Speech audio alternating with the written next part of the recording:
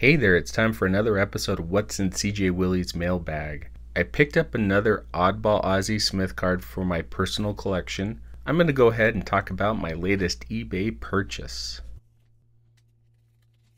Okay, I picked up a 1989 Holsum Superstars discs of Ozzie Smith. There are 20 of these discs in the set. Ozzie Smith is number 3.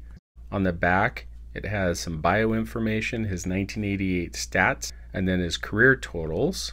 The front has a photo of Ozzie without logos because it wasn't authorized by Major League Baseball. Holsum was a bakery company. These are known sometimes as the Holsum discs or the Holsum Schaefer's discs. Another great card to pick up and put in my Ozzie Smith personal collection. Until next time when I'm back with another mailbag package.